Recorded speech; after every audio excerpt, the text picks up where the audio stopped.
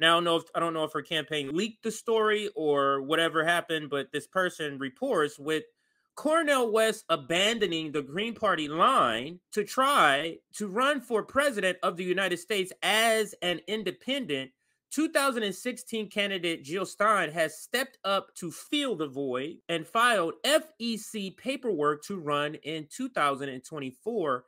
And then there was the receipt there, statement of candidacy. This looks like, wow, this is just filed the 7th. Jill Stein in Massachusetts. Jill Stein for president. And there's the P.O. Box. So for those that may want to be supporting her, there's where it's listed the P.O. Box. Anyway, here, so we're going to play the video first, and then we're going to read her statement. But let's read the caption of the tweet. And this is Dr. Jill Stein herself.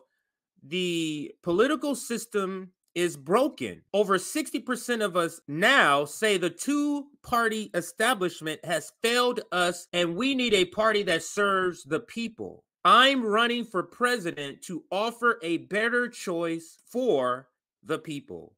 Join us. JillStein2024.com. Let's put a pro-worker, anti-war, climate emergency agenda front and center in this election and on the ballot across the country. People are tired of being thrown under the bus by wealthy elites and their bought politicians. Tired of living paycheck to paycheck, struggling to pay the rent, locked into student debt and medical debt.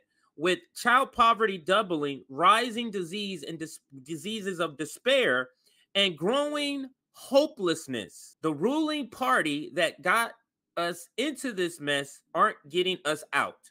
Both parties are squandering trillions on the endless war machine, fueling conflict around the world, while tens of millions here at home lack food, housing, and healthcare. The two parties of war and Wall Street are bought and paid for. The Democrats have portrayed their promises for working people, youth, and the climate again and again, while Republicans don't even make such promises in the first place. Both establishment parties are a danger to our democracy, expanding censorship, criminalizing protests, throwing competitors off the ballot, suppressing debate, rigging their primaries, and using their power to serve their wealthy donors instead of the people. Now, I'm going to pause here because I do want to get back to that, but I don't want to step too much over the video just in case that's just a written version of her speech here. So let's listen to the video, then I'll get back to the reading of the thread. Let's listen. People are tired of being thrown under the bus by wealthy elites and their bought politicians. Tired of living paycheck to paycheck, struggling to pay the rent, locked in student debt and medical debt, child poverty doubling, rising diseases of despair, growing hopelessness. The political system is broken. The two Wall Street parties are bought and paid for. Over 60% of us now say the bipartisan establishment's failed us, and we need a party that serves the people. I'm Jill Stein, and I'm running for president to offer that choice for the people outside of the failed two-party system. We'll put solutions to the crises we face, crushing inequality, endless war, and climate collapse. And we'll put these front and center in this election and on the ballot across the country. The ruling parties that got us into this mess aren't getting us out. Both parties are squandering trillions on the endless war machine, fueling conflict around the world, while tens of millions here at home lack food, housing, healthcare. Democrats have betrayed their promises for working people, youth, and the climate again and again, while Republicans don't even make such promises in the first place. And both parties are a danger to our democracy, expanding censorship, criminalizing protest, throwing competitors off the ballot, suppressing debates, American people who have been systematically locked out of these debates, rigging their primaries, So forget the pundits and the attack dogs who tell you to ignore your misery and just keep voting for those who caused it in the first place. Change won't come from the ruling elites. It comes from we, the people. And when we stand together, we can create living wage jobs for all Americans. We can guarantee an economic bill of rights with the right to a job, to health care, to housing, to food, education, and more. We can abolish student debt, medical debt. We can create a Green New Deal with millions of jobs to fight climate collapse and protect Mother Earth. And we can ensure our constitutional rights and freedoms and justice for all. We can end the endless wars and rampant militarism and use diplomacy and international law instead to end violence, occupation, and apartheid. We do have the power, and we can use it in this election to start building an America and a world that works for all of us. Go to JillStein2024.com and join us.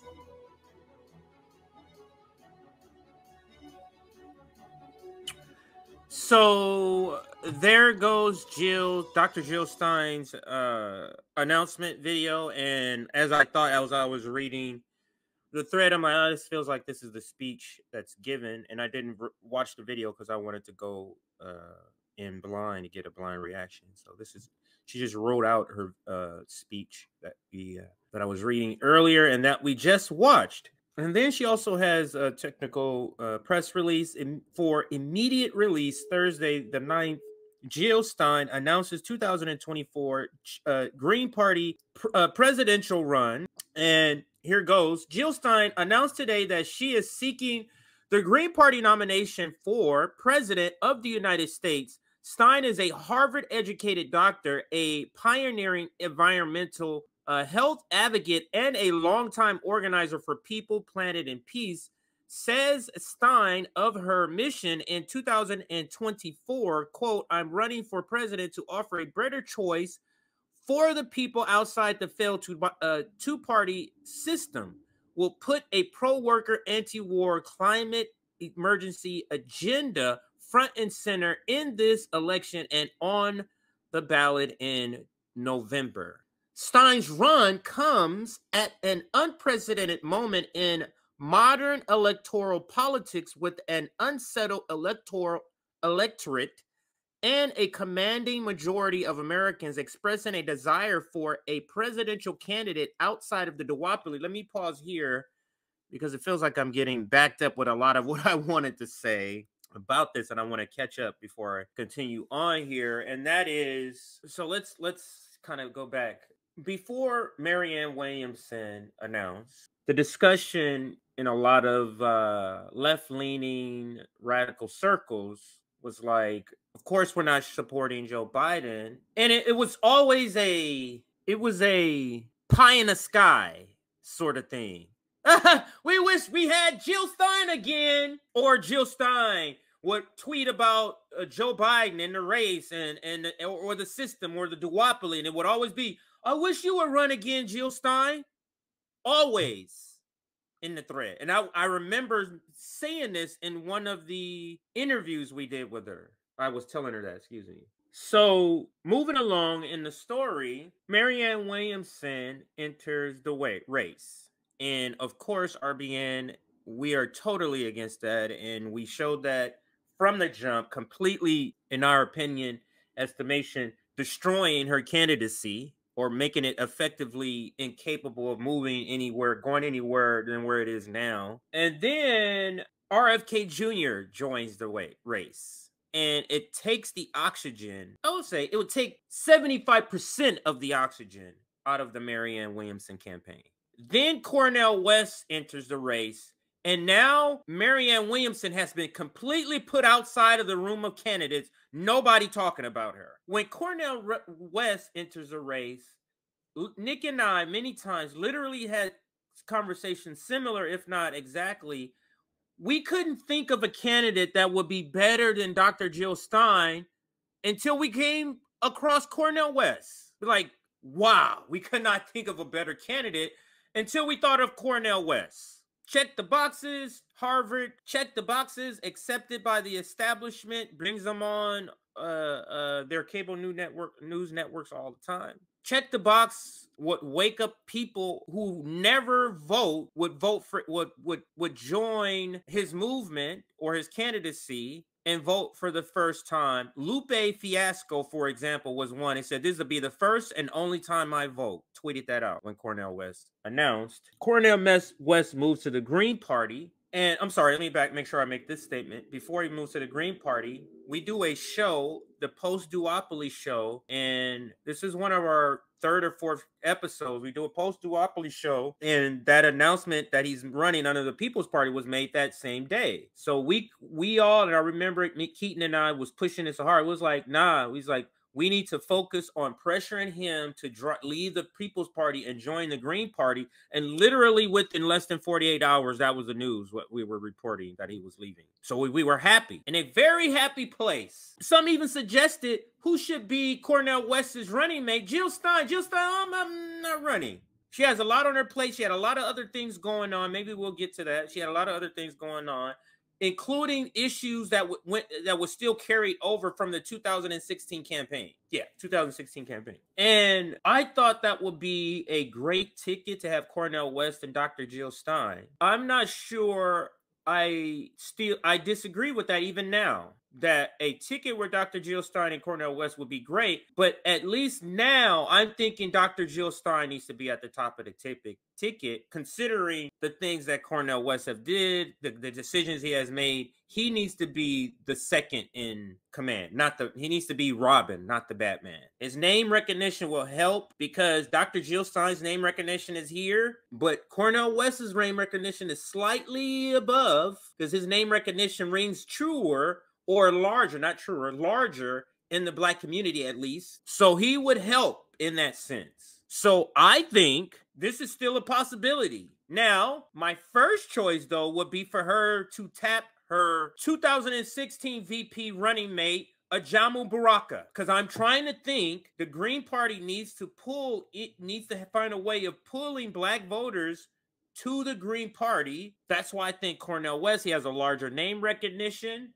but policy-wise, for me, my first choice would be Ajamu Baraka or even a Margaret Kimberly. I don't know if she would consider running. I don't know if Ajamu would consider running. But Dr. Jill Stein, this would be a great way to move the party forward if Cornel West was to come back as a VP running mate or Ajamu Baraka is added. Or maybe a name that for whatever reason, I can't even think of right now. Because and the reason I'm saying all of this is to come back to this letter now, because where it says here, we're in a special time here. Where did it mention? Did I skip over it? Right here.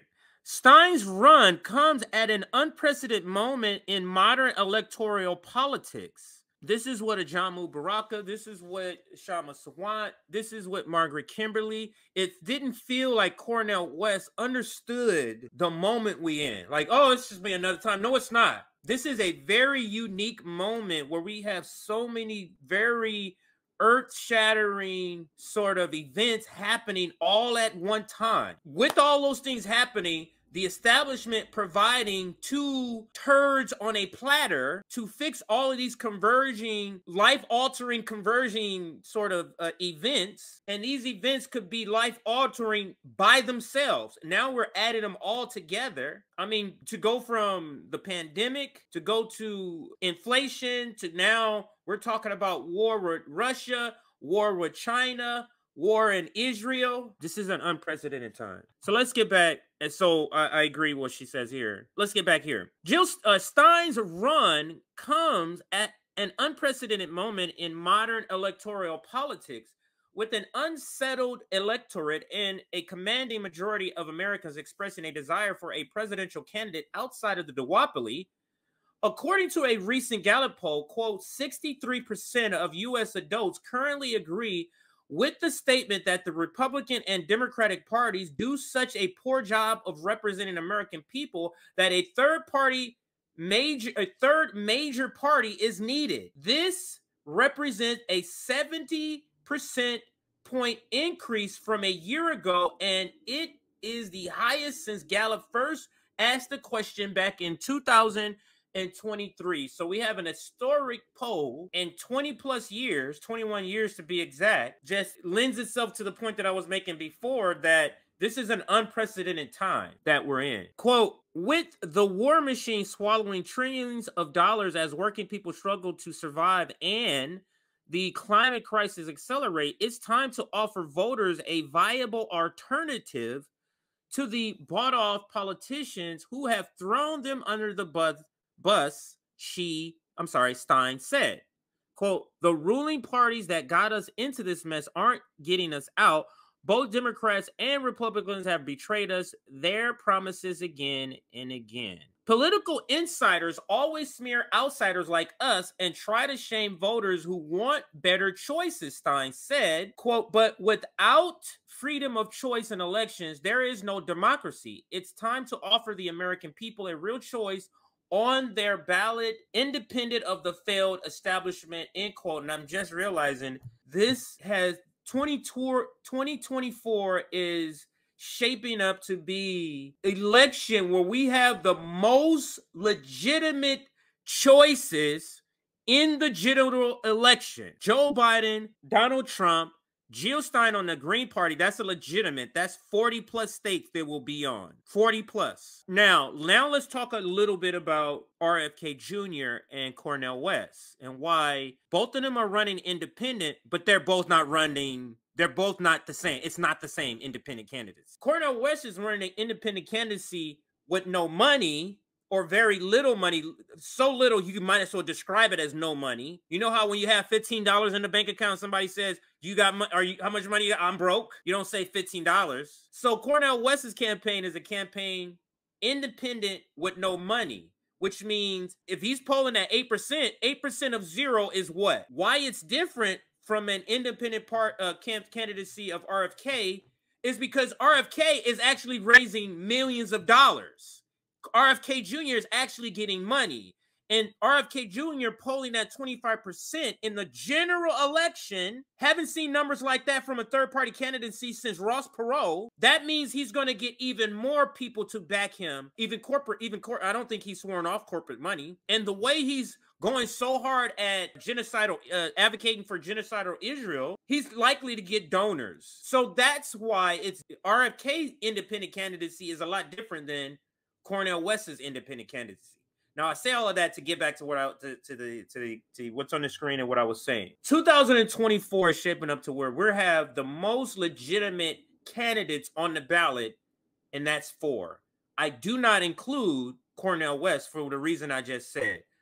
8%, polling at 8% in the general election, 8% of zero is what? RFK Jr., Jill Stein, Donald Trump, and Joe Biden, or whoever they insert in place of Joe Biden. So I can't remember a time where we had legitimate choices where there could quite possibly be people who have millions of dollars or the ability of raising millions of dollars or have an apparatus like the case of Jill Stein and the Green Party to get on 35, 40 plus ballots. I don't see how any way Joe Biden is going to win the election, especially with the latest polling showing that in 4 of 6 states, he is losing to Donald Trump outside of the margin of error. There's another state where he's losing to Donald Trump, but it's within the margin of error. But let's get back to the letter here. I'm sorry, the tweet. Dr. Jill Stein unveiled a campaign website at jillstein2024.com, laying out the campaign's vision to solve the key crises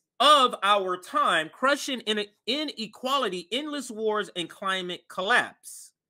Quote, when we stand together, we can provide living wage jobs for all Americans, Stein said. Quote, we can guarantee an economic bill of rights with the right to a job, health care, housing, food, education, and more. We can abolish student debt and medical debt. We can create a Green New Deal with millions of jobs to fight the climate crisis and protect Mother Earth. We can ensure the constitutional rights, freedoms, and justice for all. We can end endless wars and rampant militarism.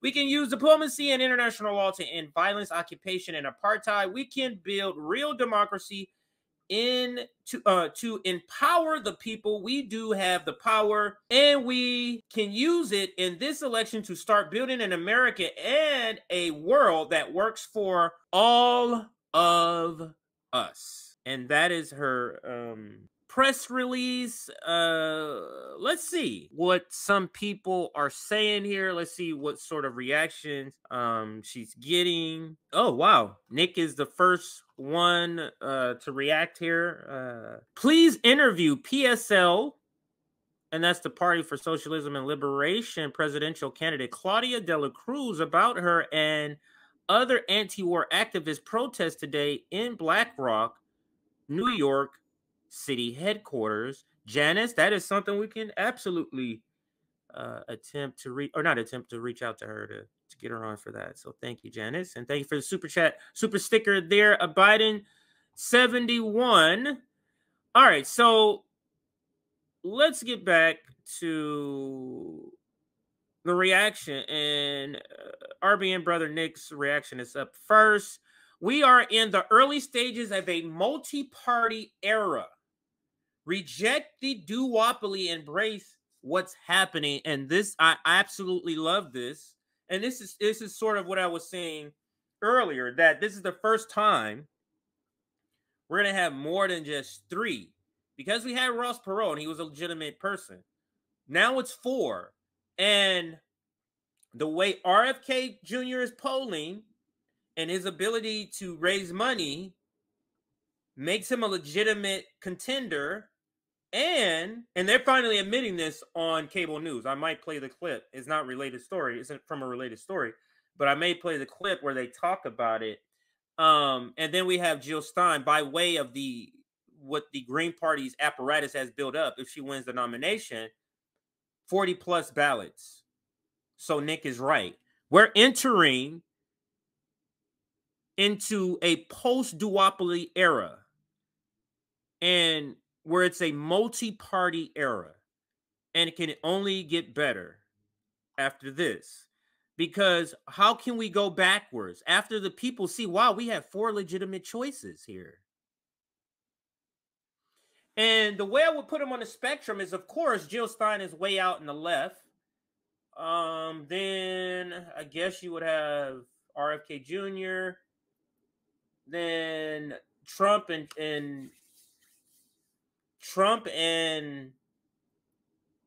Biden are really overlapping.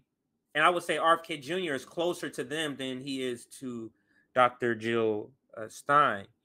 But another ramification of this news from Dr. Jill Stein is Marianne Williamson is going to become even more invisible, if that's even possible. If that's even possible, Marianne Williamson is going to become even more invisible than she already is. And I think there is a clip. I won't give too much. Let me just bring up the clip. There is a clip, or let me say it this way. She goes on Rising, of course. And I think the segment she does, and I'm only going off the title, I haven't watched the segment, is DNC is rigged. Bernie was right, says 2024 challenger. So she reaches out to her friend, Brianna Joy Gray, to get some help here. Because I am being completely...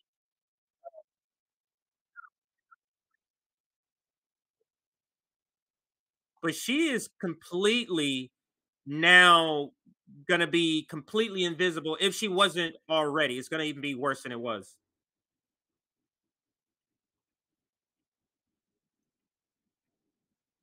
Make to Bernie Sanders. I had long dismissed his complaints about the rigged Democratic Party primary system, but you know what? He was right, and I apologize.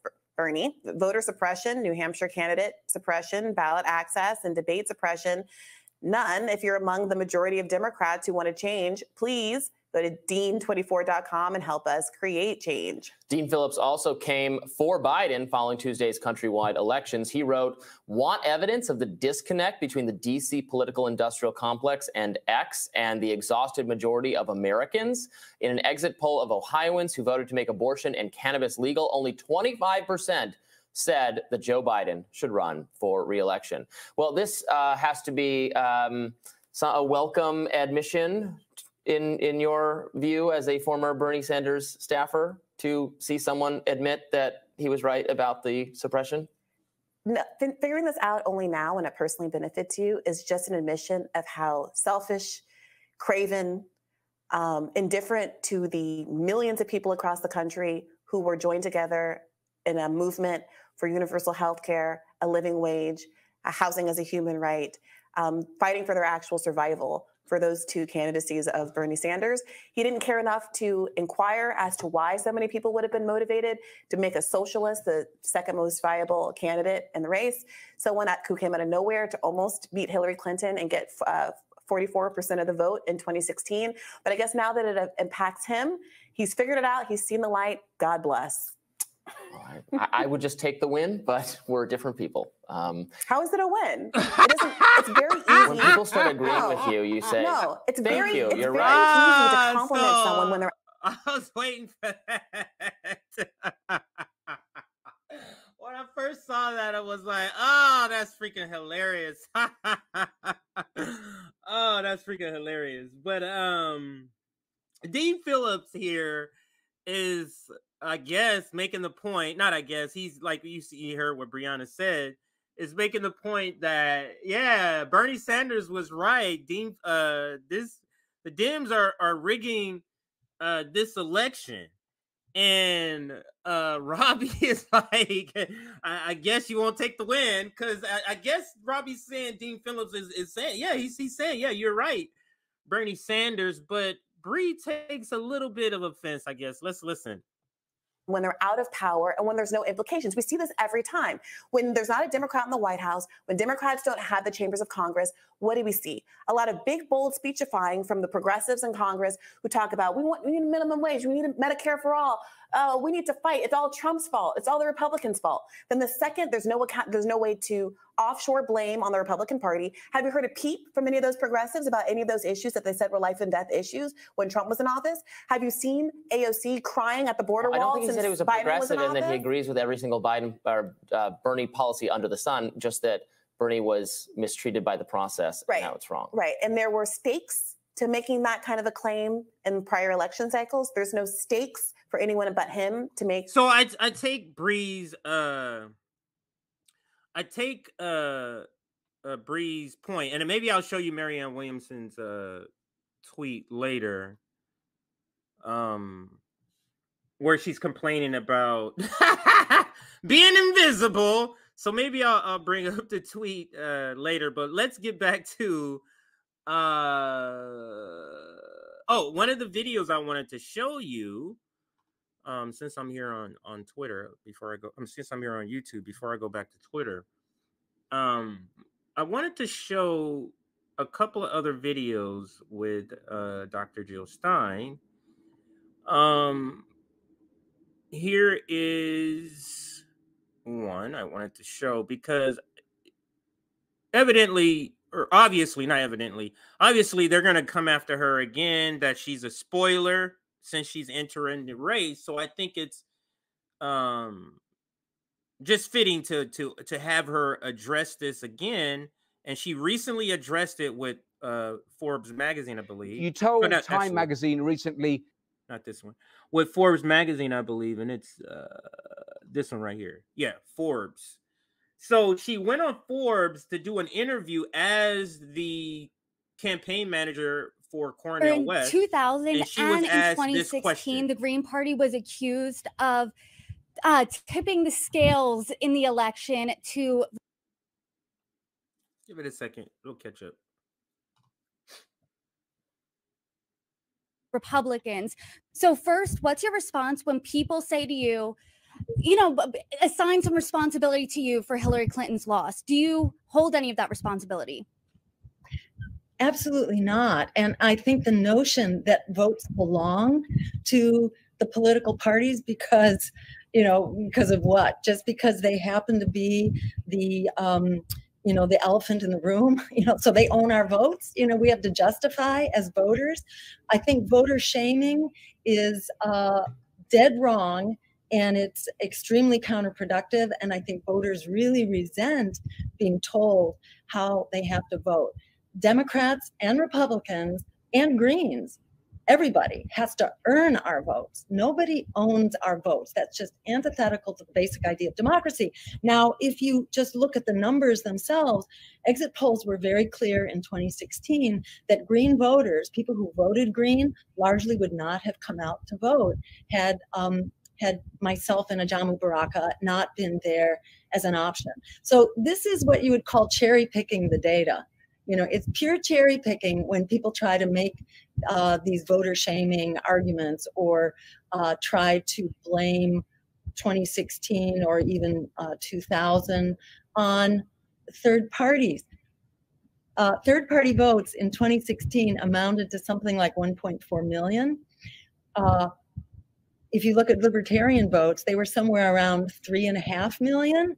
And if you were arbitrarily assigning all those libertarian votes to a Republican, if there was a consistent analysis applied here, then Trump's victory would have been even bigger. So it's just laughable. I think that power tries to concoct this this very shady, ridiculous argument in order to try to shame its competition and to basically eliminate its competition.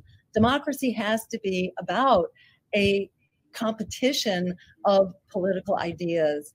That's what competition of political ideas. I wanted to play that because inevitably she will be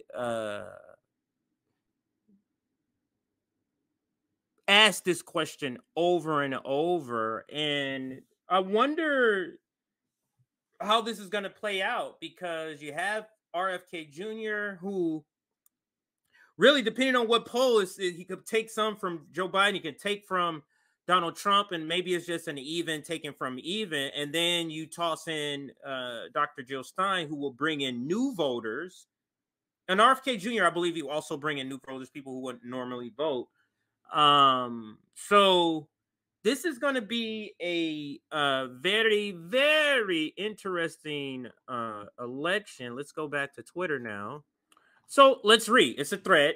It's a thread. So Trump is further ahead in the Republican field than Biden is in the Democratic.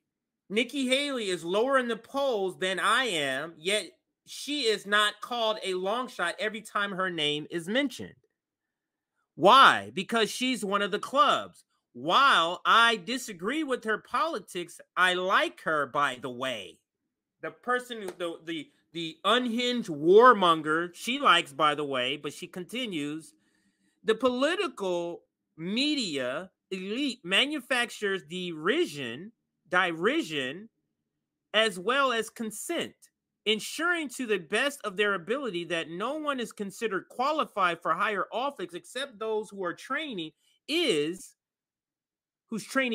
in maintaining and perpetuating the system as it is. The qualification most needed at this time is not the ability to drive the car that drove us into the ditch. It's the ability to drive us out of the ditch. The problem is not that we lack political car mechanics. The problem is that we are on the wrong road. The political media industrial complex does not want any one platform in this contest who is willing to say that, because when people actually hear it, the gig is up. I see it every day. What people see versus what the system does not want them to see. I'm telling you, people are seeing it anyway. This is her rant for not getting the same exposure that other candidates get who are in worse positions than she is. And it's because no one takes you seriously because you're not a serious candidate. I mean, you've adjusted your political beliefs based on bad interviews given. Palestine is one you try to adjust, and now you're real silent on Palestine, trying to position yourself as one of those, you know, like a Rashida Tlaib. I wonder how she calls for a ceasefire, though. I wonder how she calls. But anyway, back to the main part of the story. This is just part of the story I wanted to include, was this part here. So let's go back to the item here. Was there one more that I missed? I think I covered it all. Let's just look and see if there's any latest news since this just dropped on Jill Stein before we close this segment. Here we go. This is a new one. I want to speak to the massacre now taking place before our eyes in Gaza. We call for an investigation of Netanyahu's regime's war crimes, as well as the role Biden and U.S. leaders is aiding and abetting them. And above all, these crimes must stop. So this is her video now on what's happening in Gaza. Let's listen. I want to speak to the massacre now taking place before our eyes in Gaza. I speak as someone who deplores violence in all its forms and condemns violence against civilians of any nation. The war crimes being perpetrated by Netanyahu against Palestinians, however, are in a league of their own and have reached genocidal proportions, with Palestinians denied food, water, medicine, and electricity, while being relentlessly bombed as they're forced to flee their homes, running for their lives. President Biden and bipartisan leaders are not only complicit, they are full partners in Netanyahu's war crimes, supplying the bombs raining down on Gaza, the airplanes dropping them, the aircraft carriers defending the Israeli military, $10 million a day to strengthen the IDF, and propaganda to run political interference. The U.S. role in blocking a UN ceasefire resolution is absolutely unforgivable. We call for an investigation of the Netanyahu regime's war crimes, as well as the role of Biden and U.S. leaders in aiding and abetting them. And above all, these crimes must stop now. As a Jew who grew up just after the Holocaust, with relatives who fled pogroms and a grandfather named Israel, I take never. You know, my mama always told me things happen for a reason. And Cornel West announces Peter Dow as his campaign manager. I'm sorry, let me back up. Cornel West goes on Jimmy Dore show and becomes an advocate for Lesser Two Evil. Cornel West then hires Peter Dow. Peter Dow runs the Cornel West campaign into a delusional crash. Jill Stein takes over as the candidate running the Green Party. Jill Stein is Jewish. And what is the top story that's going on right now and will be going on for the foreseeable future? The war with Israel. Now, what sort of gravity does a Jewish person have speaking against the atrocities of Israel? So it almost makes her as a candidate better positioned specifically for what's happening right now. Things happen for a reason, like my mom always says. So this could be a gift, actually, that Cornel West's jazz man trait of ad-libbing and making crazy ass, stupid ass decisions got him out of this candidacy and got this person a better positioned person specifically because she's Jewish, and listen to what she says about her Jewish heritage. For their lives. President Biden and bipartisan leaders are not only complicit, they are full partners in Netanyahu's war crimes, supplying the bombs raining down on Gaza, the airplanes dropping them, the aircraft carriers defending the Israeli military, $10 million a day to strengthen the IDF, and propaganda to run political interference. The U.S. role in blocking a UN ceasefire resolution is absolutely unforgivable. We call for an investigation of the Netanyahu regime's war crimes, as well as the role of Biden and U.S. leaders in aiding and abetting them. And above all, these crimes must stop now. As a Jew who grew up just after the Holocaust, with relatives who fled pogroms and a grandfather named Israel, I take never again seriously, and that means never again for anyone. For all those reasons, we demand a ceasefire. She has a grandfather named Israel. She grew up right after the Holocaust. Things happen for a reason. A ceasefire, an end to the blockade, humanitarian and medical relief, release of hostages and political prisoners, and an end to occupation and apartheid. This is the only path to peace and security for us all. That's Dr. Jill Stein, everybody. Let's see what else. This is why I searched the latest. And thank you, Nick, posting another one. Dr. Jill Stein has announced she's running for president in 2024. Remember when Stein ran and got 7%? Then the establishment freaked out, Russiagated her, and began their smear campaign against third parties. The multi-party era is upon us. And that's you can see the receipt here, that picture, CNN ORC poll. Stein gets 7% amongst registered voters. So thank you, Nick, for that receipt. Let's see. We got that one. That's Peter Dowd. Man, that's a piece of shit. Dr. Jill Stein announced her campaign on X less than an hour ago, and the Still With Her shit libs already melting down. Let me see, Nick. Still With Her. Yeah, the hashtag is back, everybody. Because of Jill Stein, the hashtag is back.